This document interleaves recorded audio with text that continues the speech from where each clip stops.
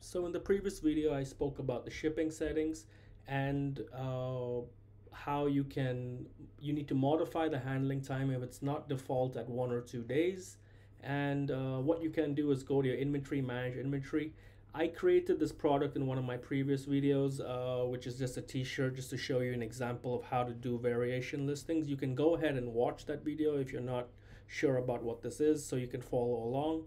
But for the purpose of this video, I'm just going to try to modify the handling time, which I would just click edit on a child listing, and then you'll see it in the offer tab. You'll see it down here. So let's just say I have it at 5, or you can put it at 7 days, and that's fine. If just remember, if you don't change this, then it's going to follow the 1 to 2 day handling time that's currently set by default on Amazon.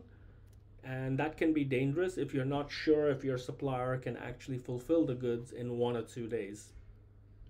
After you change it, you just want to click finish and click done and click close. Then over here, you can see that if you put it as blank, it's going to go back to what is set right here.